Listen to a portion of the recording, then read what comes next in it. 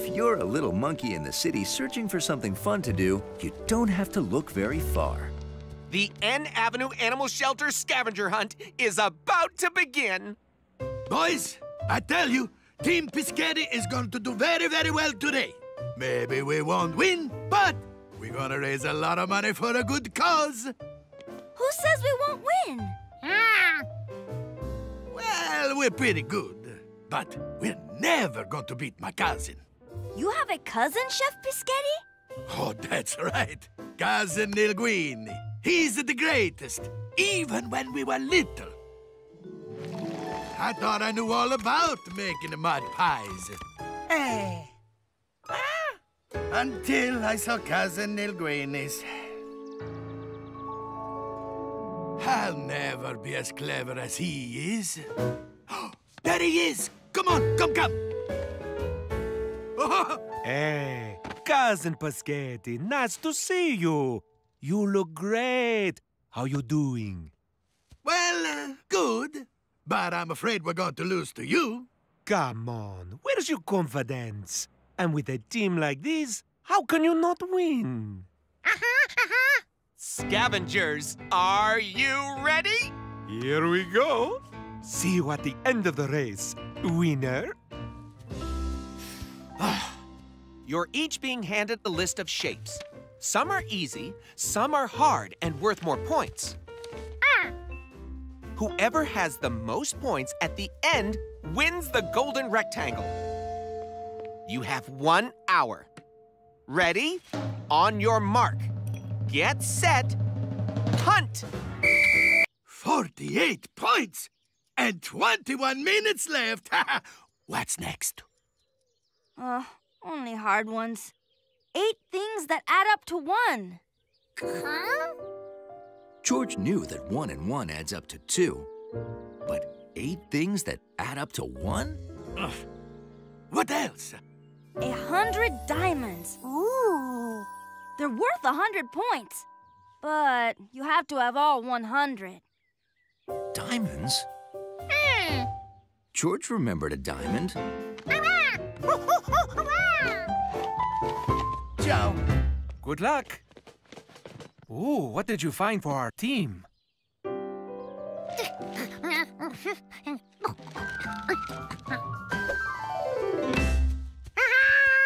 That's diamond-shaped, all right.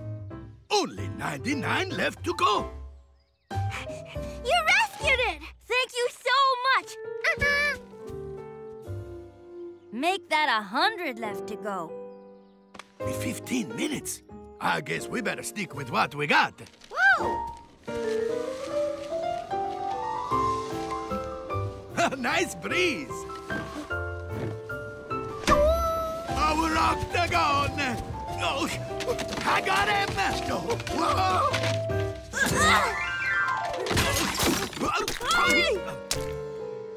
Oh, no.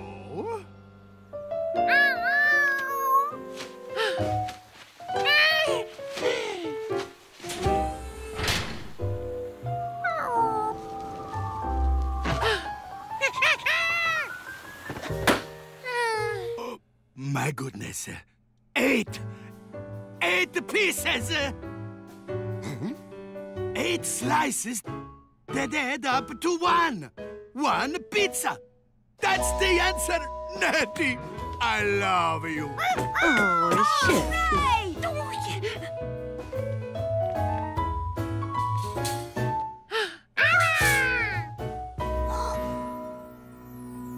Diamonds! 100 at least. What time is it? 2 minutes. Run! I'm proud to say the shelter will have the biggest donation ever, thanks to the winning team, Team Pischetti. The animals of the N Avenue shelter thank you. Oh, I'm so happy. George was glad he'd helped the chef with the contest. But win or lose, the chef was always a champion to George. Wait, stop it, you tickling me. What are you doing? Whoa! to the incredible edible arboretum, a cornucopia of exotic comestibles.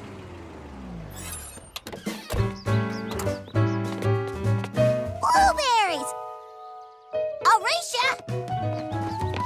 Blueberries are my favorite bush-based fruit. Come on, George.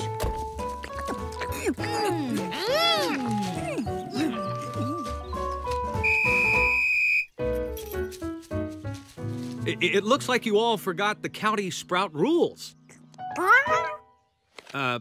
Rule number 1. Never eat any plant that you're not 100% certain is safe. And that means... Consulting the Edible Plants Guidebook? No, it means getting an okay from an adult. Right. Rule number 2. Plants are living things. You can kill or hurt them if you're too rough. So don't pull on them and don't break any branches. Come on. Why is the screen flickering? Either the Earth is off its axis, or I forgot to charge the batteries. Okay. George, can you climb that tree and see where we are?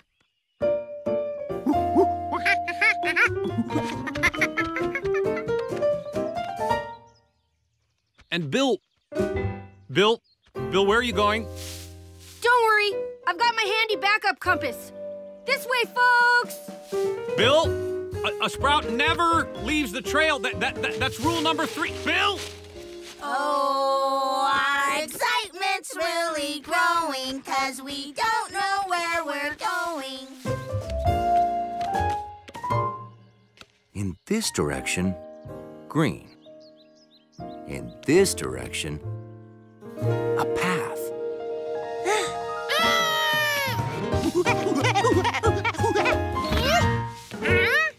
George couldn't believe what he was seeing. Someone was trying to break that branch. Somebody was not being a sprout.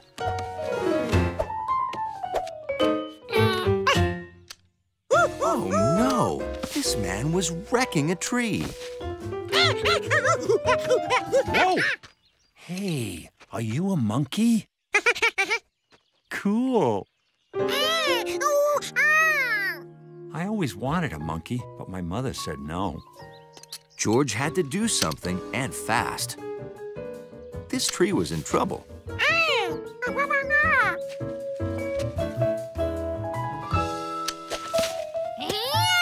Hey, return the headgear, monkey. George didn't mean for the hat to get wet. Or the man. But George couldn't wait around. He had to check on that tree. George wished he could think of a way to get the branches back on the tree. He needed something sticky.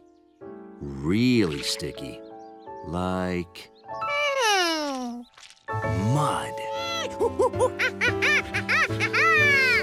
George! Thank goodness I found you. Oh, I'm sorry I left you in that tree. Oh, Dr. Greenbean, nice to see you. Sorry we're late. We've had a rough day. Tell me about it. First this monkey ran off with my hat, and now my tree lopper has vanished.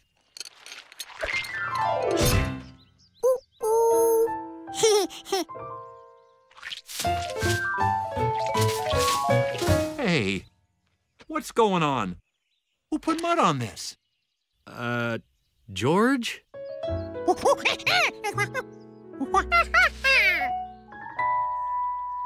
Ah, so Dr. Greenbean was cutting some branches, and you thought he was hurting the tree. Oh, you should have asked. Oh, wait, you're a monkey.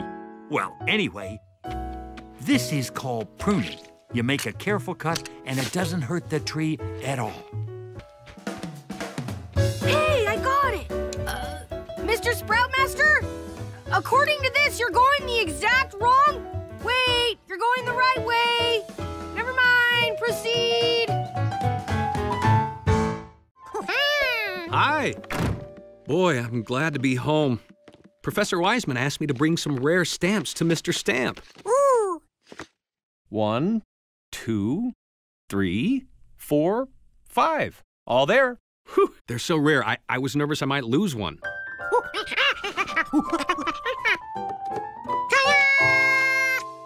Wow, George, I can't believe you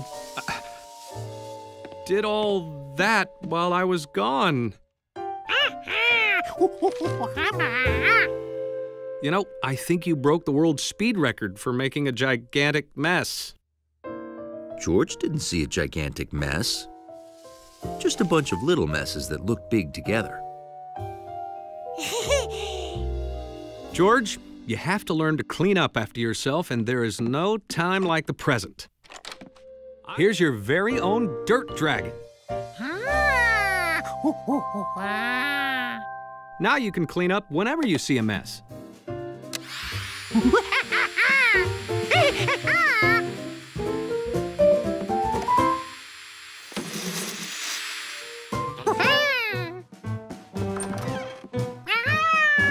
See you later, George. Hi, Mr. Stamp. Those rare postage stamps are right here on my...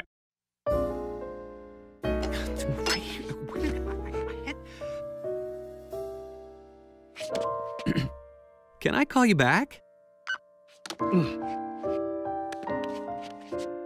Huh. Wow. George cleaned the whole place, including the rare valuable stamps. That means they're in the vacuum until he empties the bag.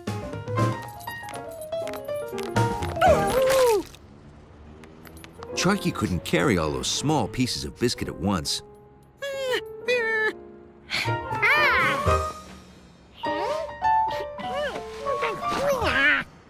Lucky for her, her friend George was here. Sharky hoped he would guard the pieces for her.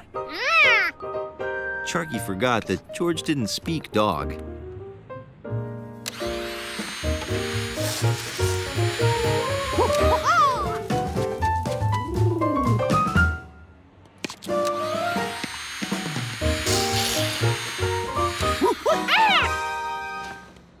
Did a monkey in a cape just take our jacks?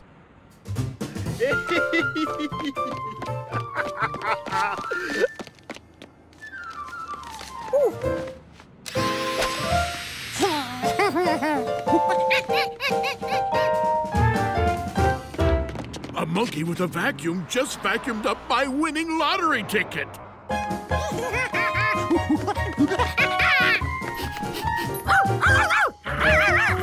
George was a happy hero, thinking of all the animals and people he had made happy.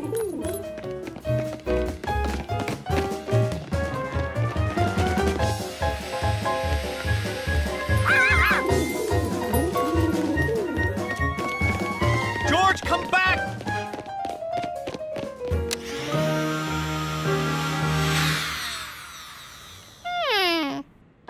Why wasn't it working? What good is a superhero without a vacuum cleaner? When the bag is filled, you empty it into a garbage can and start again.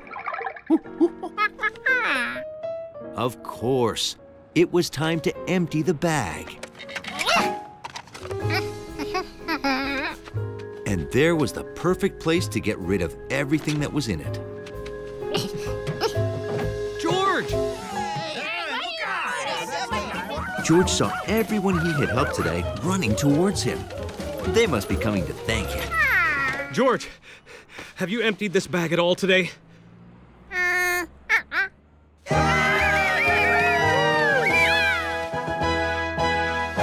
George was happy to be of service. I'm happy to say they're all there. Thanks. George, would you like to vacuum my place? I have lots of valuable, dusty collectibles. Valuable collectibles? Sorry, gotta go now. Bye. George!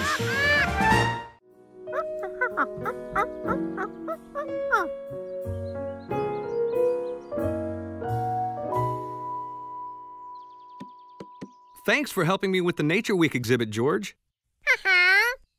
We'd like to see the tracks of all the animals that live around here. The swim mask? Oh, I'm gonna go jump in the lake to conduct the Nature Week fish survey. Bye. George wished his photos were more exciting, but there weren't many exciting animals around here. Hey, George! What you doing? Wow, I see you've got almost every local animal except that fawn I've seen in the hills. A fawn is a baby deer. Bet you don't see too many of them in the city, huh? A fawn was just the special, unusual animal George was looking for. Come on, I'll show you where to find it. George still hadn't seen the fawn or learned what its tracks looked like. These were the biggest tracks George had seen so far. Something extra large must have left them. They looked like big duck tracks. A big duck would make a terrific photo.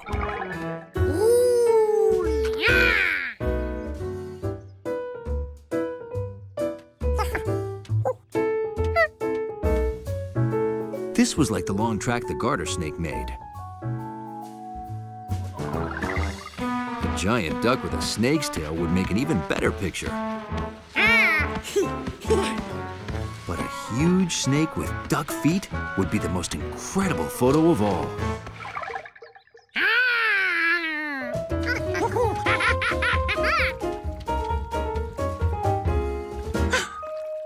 Maybe it swam back home. George remembered he'd seen big tracks like these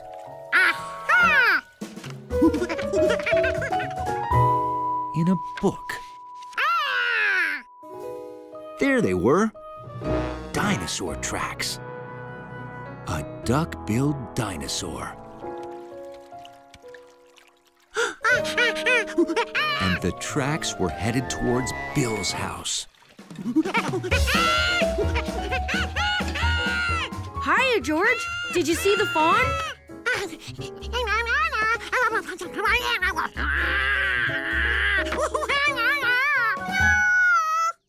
Yeah, I guess those do look like dinosaur tracks.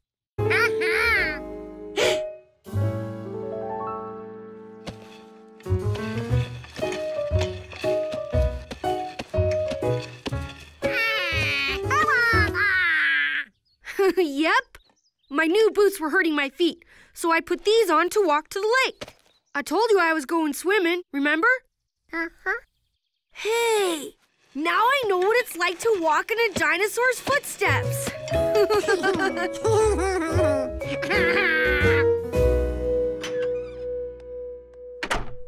With no hungry dinosaurs around, George still needed that special photo for Nature Week. It sounded like Jumpy was hungry again. But George had enough pictures of that squirrel.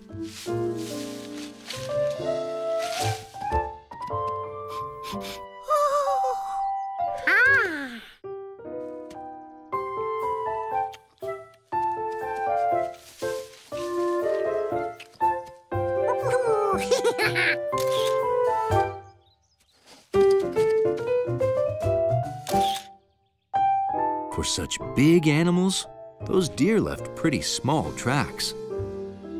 Hey, deer tracks. Wow, you used fruits and vegetables to lure the deer to our house so you could take photos?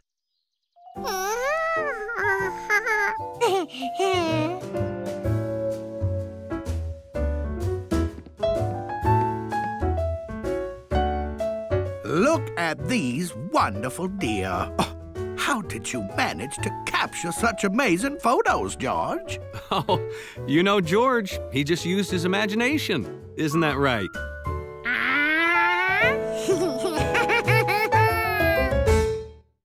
Are you closed? Is there some holiday I forgot about? Ask the chef.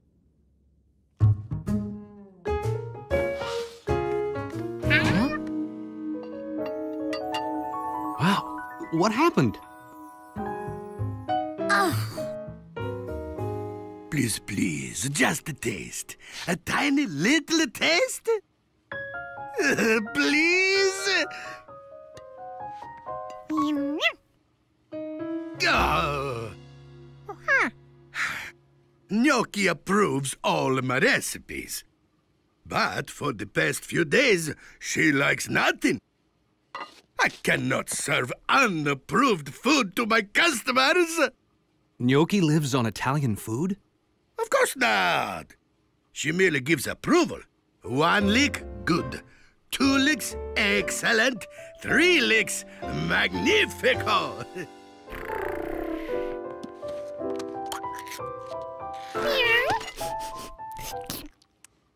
Oh, my cooking is worse than cat food.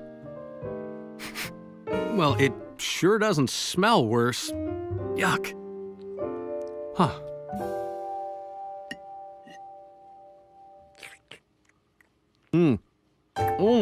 And it certainly doesn't taste worse.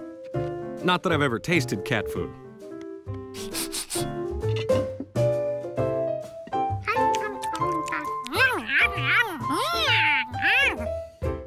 You're just being nice.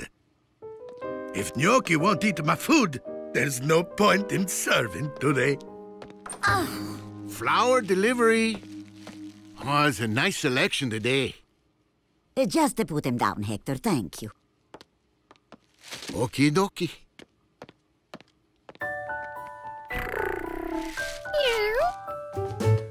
No. No chewing under the flowers today. We just started using a florist. Gnocchi thinks the flowers are snacks for her. You might as well let her eat flowers. She won't eat my food. I will talk to Chef. This is what comes of letting a cat make cooking decisions. George wondered why Gnocchi wouldn't eat the chef's cooking when it was clearly delicious. Maybe tomorrow would be better. May as well not let them go to waste. If Gnocchi's eating cat food, she's not sick. What could it be?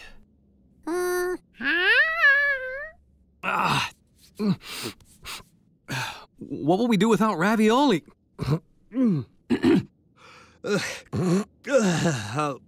Uh-oh. I think I'm allergic to something in here. Yeah, I have an allergy. It's when your body overreacts to something like food or a plant or flowers. Some types of flowers can make some people sneeze and cough. Oh.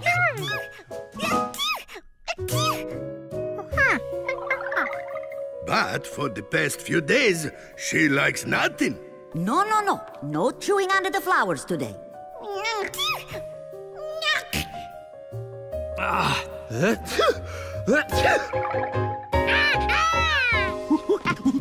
George, what are you doing in here? What are you... George, I think he's allergic. You shouldn't...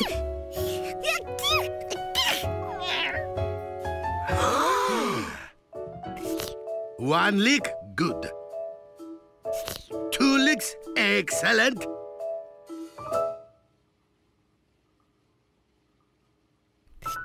3 licks, magnifico. Great job! This will be our special tonight. It's Gnocchi approved. If not for George, we would never have known that Gnocchi was allergic to those flowers. Giorgio, you have saved the restaurant and my reputation. I'll give you free pizza.